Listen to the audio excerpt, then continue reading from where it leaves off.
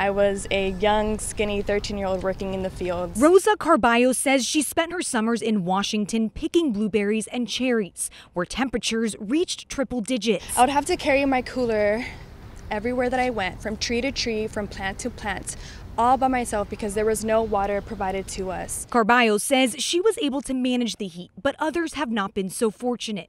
According to the Bureau of Labor Statistics, 815 U.S. workers died from heat stress from 1992 through 2017. Enough is enough. California Democratic Congresswoman Judy Chu introduced a bill on Wednesday that would expand protections for workers. A federal requirement that workers in high heat environments have paid breaks in cool spaces, access to water, and limitations on how long they can be exposed to heat.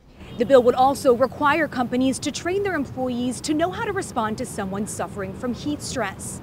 What a simple gesture to provide water and shade. Arizona Democrat Raul Grijalva says the bill protects all workers in every environment. In situations where they are working in factories and in buildings in which there is not enough cooling. Grijalva says the House Committee on Education Labor will take up the bill on Thursday.